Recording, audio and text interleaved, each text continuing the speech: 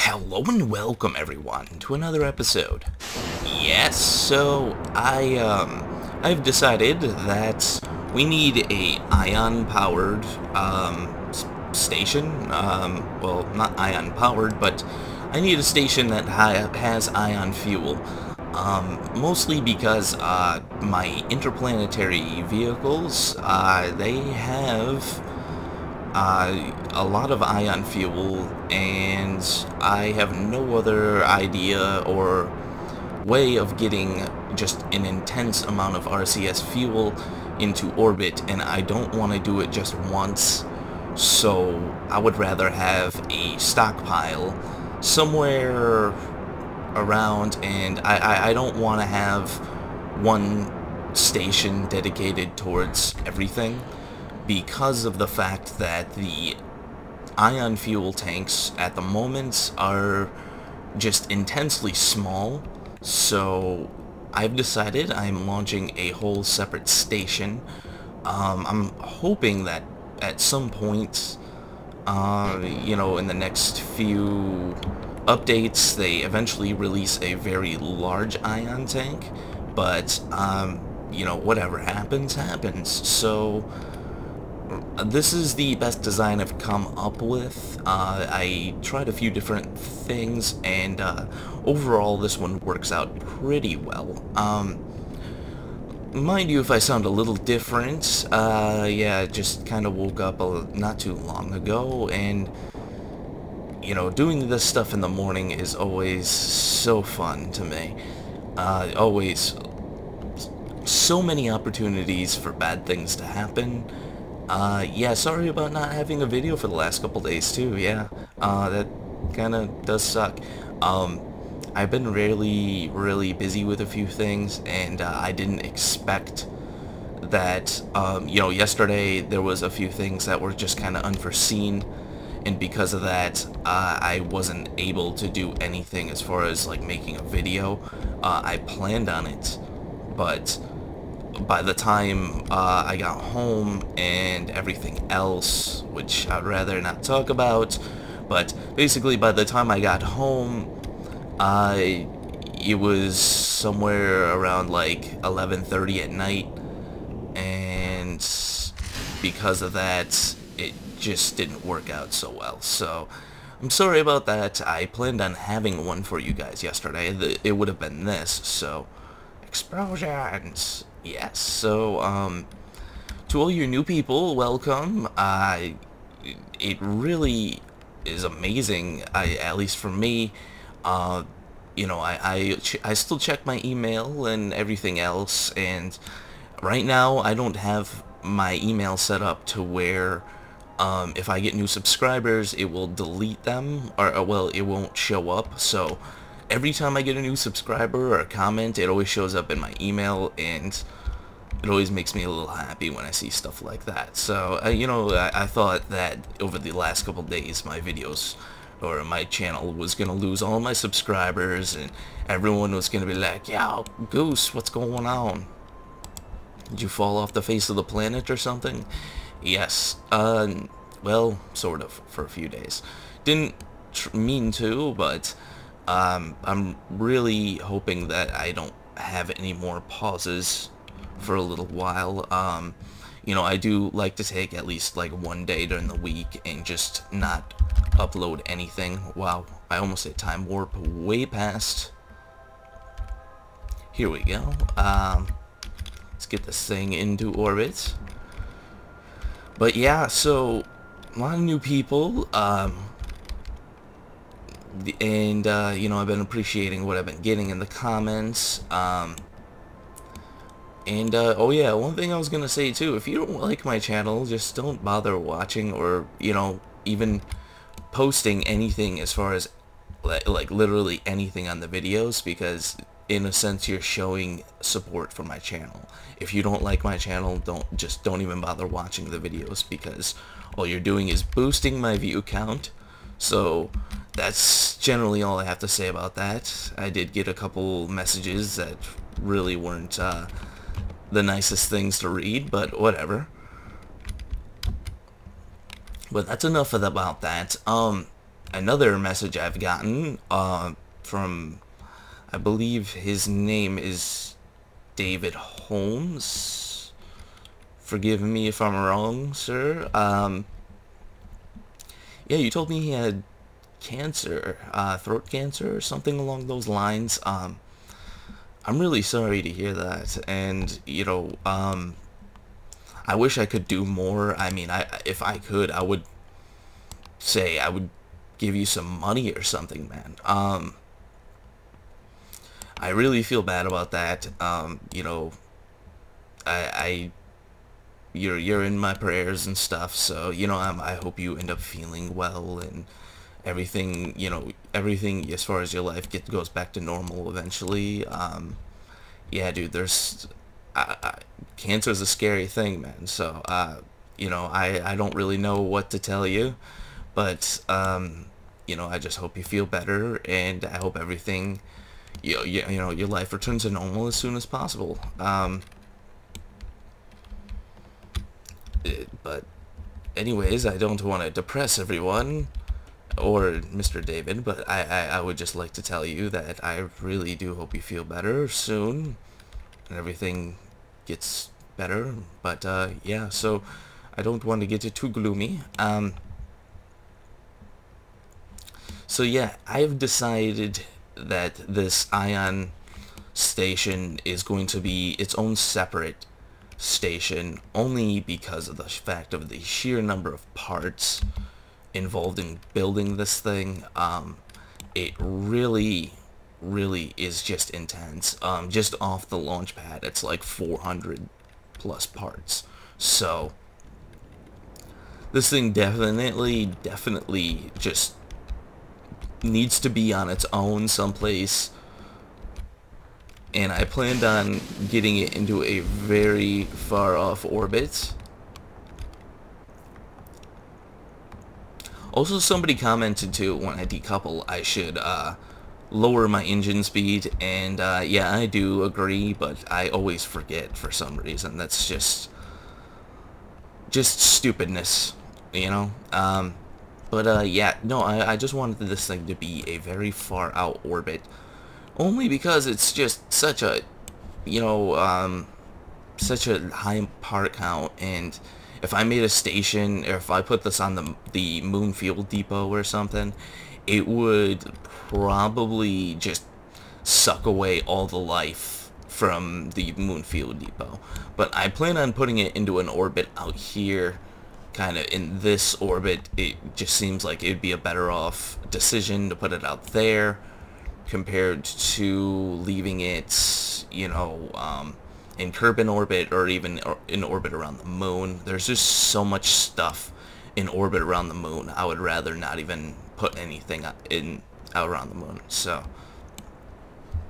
you can see, I mean, we're doing all right on fuel. I did do a test flight with this, a very brief test flight. It wasn't anything like, I usually just do a flight and I just fly straight out from the launch pad, just to test the staging and to test if the G-forces itself, acting upon this ship are in any way going to destroy it. And that's pretty much all I test for.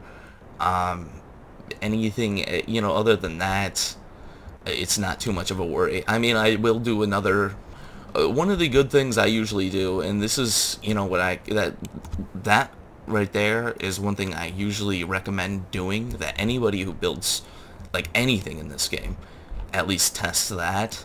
And they also test that they have enough fuel, which is an obvious one, but testing your design is one of the major things. It's just making sure that, when you take off, that every piece of your station, it will stay all in place. And the other one is just testing for functionality to make sure that this thing will do everything that you need it to do, and some. And when I say and some, you always want to have, like, some kind of a backup of something, to have extra docking ports and to have extra everything. Now, I'm not too concerned about matching this up. I know that I did the burn a lot earlier than I should have.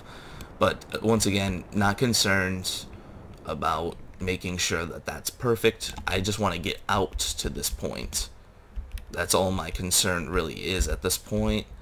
And I just want to set up my orbit. So it's going to sit somewhere in between the moon and Minmus. That's kind of what I planned for in my design.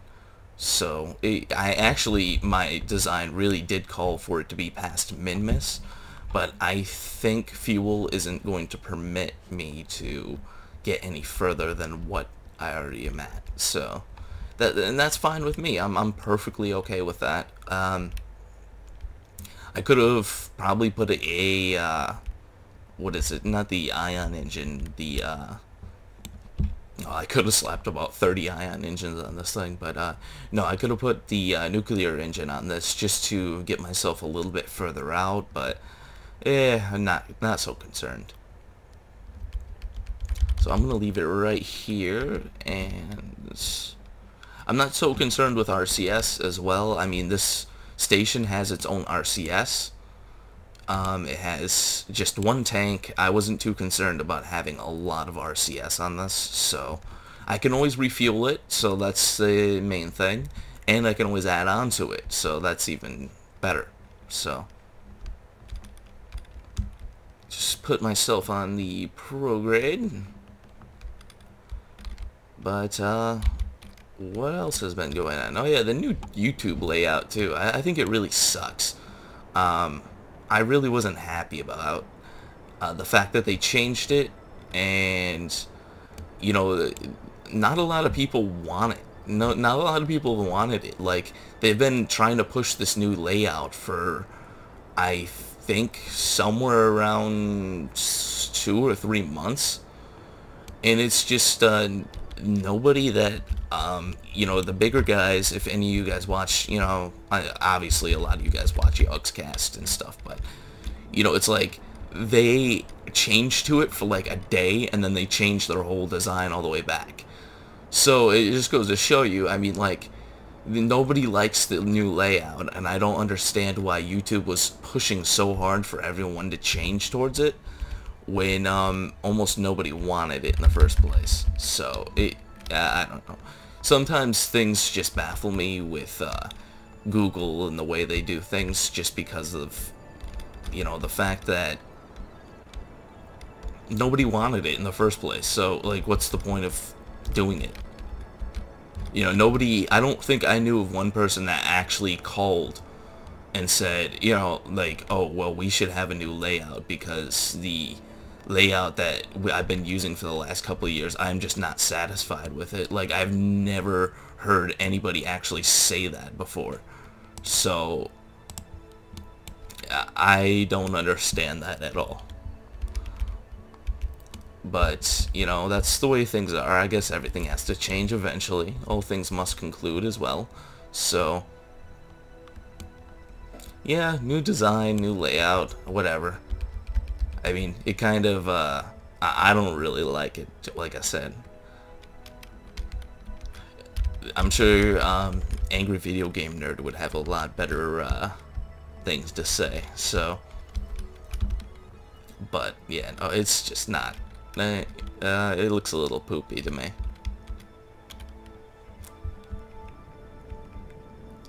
Alright, it looks like we're getting close. I don't want to set up this orbit too much because I gotta set up the inclination, well, fix it, I should say. But this is looking pretty good to me. I mean, it almost looks like we got our own solar system going on here. This is like amazing.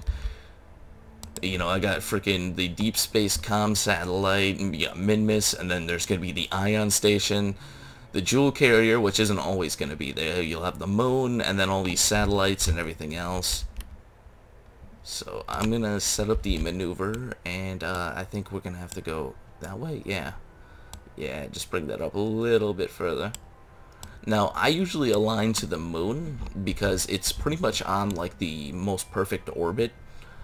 So you know, I didn't do that the last time, and I just kind of, you know, whenever I read tips and stuff like this, or stuff on the game, usually I end up finding out something new and that I never thought of before. That was a great idea. Now, this guy was basically stating that if you are going to land on the moon, or well, I should say if you're going to put a station in orbit, the best thing to do is to set the moon as your target, and then set up with the inclination, make sure that the inclination is like dead on with the moon, because then it's like basically in the most perfect orbit you can get.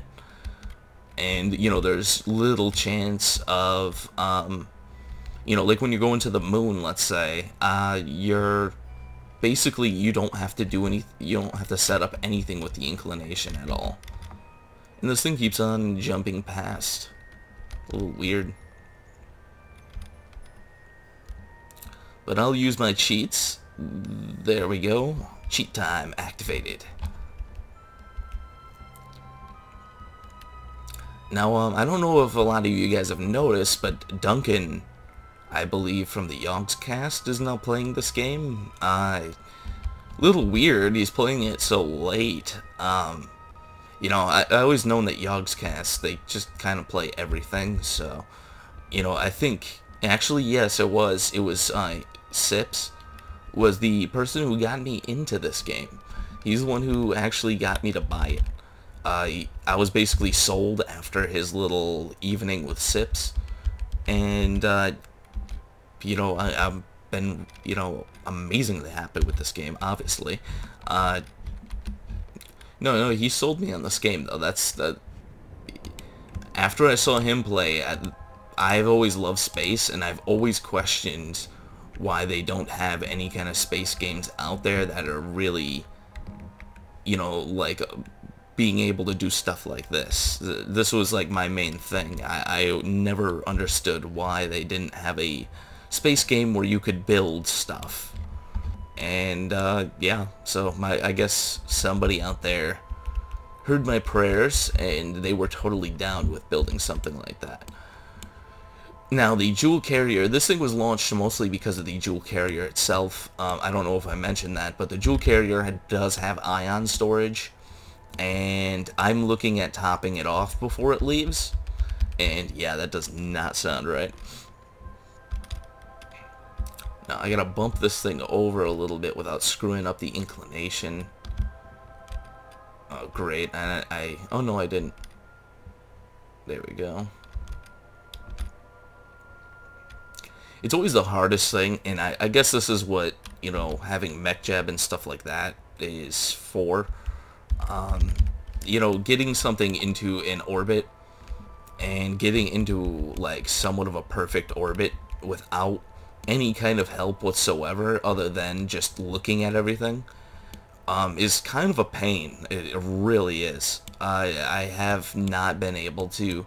I've never put anything in like a geosynchronous orbit or anything along those lines just because it's so hard to do without any kind of control whatsoever.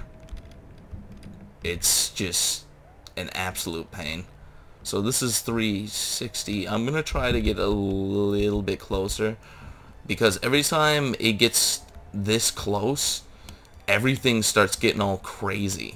This thing starts shaking like crazy. Everything gets like, it becomes like a freaking crazed schizophrenic or something. I don't even know. It's just insane. And sometimes what will happen too is this whole node will start moving by itself. I don't know why it does that. I've really tried to figure out how and why, but I have not been able to figure out basically anything. Maybe we'll see it do that before. But this is getting really close. I'm actually kind of okay with the way it is right now. So, you know, to me, I'm okay with the orbits being a little bit off. aprolapsis and periapsis. I'm okay with them being just a little bit off. Really, I'm not that nitpicky where some people want it perfect. So I'll just try my best to see what I can get. I know if I bring this down that it will stop pushing it, but I don't want to use RCS and start screwing up the inclination right now. If I had an ion engine, everything would probably be a little bit more peachy. If I bring this down a little bit further, like right over here, it looks like I got a little bit of play. This thing isn't very responsive right now, so I'm gonna have to bring it down like right here, and I'll do one more little burn, and then we're gonna say goodbye to our engine. Try to get this as close as possible. Do one more puff of like a fart of a burn. You don't even hear the engine turning on. Wow. 661.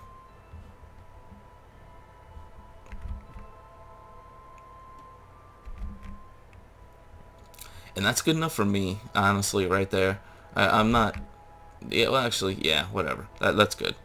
The reason is, too, is because once I decouple this, too, it's going to throw it off a little bit. But I'm going to transfer out this fuel because we did use a little bit of it. So, the docking ports that I have now on this side, all these docking ports are used for, you know, whatever we dock up anything, and these smaller docking ports on the side here, there's 4 of these. I will be bringing fuel out to this station eventually. I don't know if I might do that in the next couple episodes, or, you know, if 10 episodes from now or something, but I plan on putting fuel on this. I just haven't decided yet what size tanks I'm going to use, and a few other things. The main problem is I want to keep the part count down, so it's going to have to be like a 2 or 3 part fuel tank. So it's going to be basically just like you know, a docking port and basically a tank, and that's it. So it'll be, you know, 6 parts total, or 8 parts, I mean, because there's 4 of these. Let's see what happened. It's at 25,661 by 25,657. It's not bad. Not bad at all. This shouldn't change very much at all. That's a good thing. We have our fuel. And I'm not going to use RCS to move this thing around, at least for right now. So I'm going to let this thing just float away. It's in a pretty stable orbit. That's all I do have to say. I'll just have to always remember that it's at 25,000 kilometers, roughly. So... Alright, let's, I just want to get this thing pointed up, and that will be the end of it. I can't even see Kerbin. I probably can see it, and I'm just like an idiot right now, and I'm just like, oh, I can't see it. It's not even there. Oh, there it is, yeah, obviously. I want to get this thing pointed more in a direction where it's kind of always pointed towards Kerbin, I guess. And I'm going the wrong way. Alright, stop there.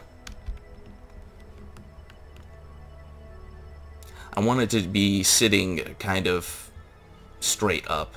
And there's the moon right there. I wonder where Minmus is. I wonder if we can see Minmus. It's probably somewhat close. Yeah, it's way out there. It should be somewhere over in this direction, kind of. I don't see it. It's too small. And that's what she said. Now, let's see. Where's the moon? Alright, so, wait. No, if the moon's over here, that means Minmus is over here. Yeah, I don't see it. I'm sure somebody's gonna be like, dude, are you like freaking blind? I can see it.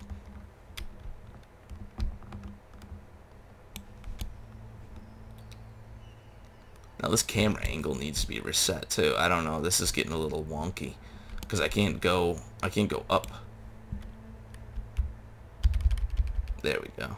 I think this is pretty good. I mean, I'm not, like, once again, guys, I'm not very nitpicky. I know there's a lot of people out there that they think it should be done a certain way or whatever. I don't care. You know, oh god, it's starting to tilt on its side. There we go. Now I should be able to... Would this be upside down? That's a good question. I think this is upside down. It's space. There's no way. There's no upside down. Everything is perfectly fine. I'll just flip it around one more time. But now I'm just going to kind of cover everything real quick. I did not put a big electrical storage on this thing compared to my other stations. Mostly because it really doesn't need it. It's so far away from Kerbin and any celestial body. I mean, maybe it will be a little close to the moon, but it's so far away that it's not going to hit the dark side of anything and be stuck behind it for just intense amounts of time. So, and that also goes along with you know, the RCS storage. I just didn't want to put a lot of stuff on this because I wasn't sure that it was going to be able to make it all the way into space. So I'm just gonna flip this around real quick, and that will be the kind of the end of it. I know this wasn't the most exciting launch, but I really wanted to show you guys this. I'm going to be putting a you know, fuel transfer vehicle on here very soon. I do need it. The Jewel SS carrier is completely refueled.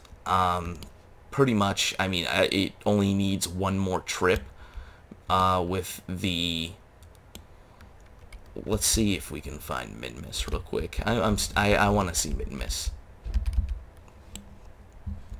No, all I need is one more trip from the refueler, and after that everything should be relatively good.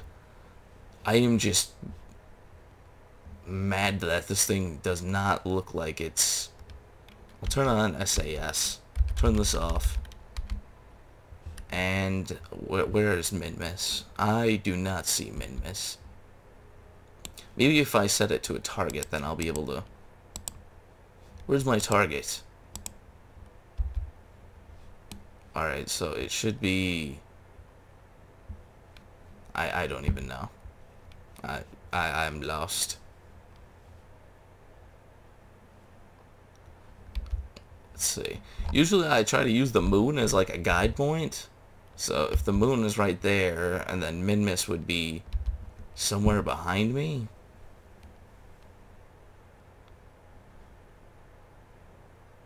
Yeah, it's right there.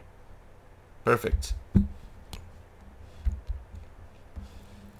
But yeah, so next thing will be the transfer vehicle. And then you know, I'm gonna do a few more launches of some other stuff in the next couple days. I got a few things planned. I'm going to be adding on to most of the space stations that we have, because I feel like there's one thing that I saw people create and I really like the design of it, and I think it's a really cool thing, and I'm going to add it myself to a couple of my stations just because you know, it looks awesome. So the Min-Miss space station will actually be used once again. I'm actually thinking about changing a few things on the Min-Miss space station as well. That will be the you know, basic lander that I ended up putting onto it a long time ago, and the lander itself just doesn't really look nice, and it really doesn't work out that well. So we're going to be changing the lander up, I think. I'm going to make a little bit more of a robust lander that can actually do some stuff, and hopefully that all works out. So anyways, guys, thank you for watching. If you haven't already, subscribe, you know, do all that good stuff. Always leave me comments. I like reading the comments, so, and I always like responding back. So anyways, guys, thank you for watching, and yeah, I will see you next time.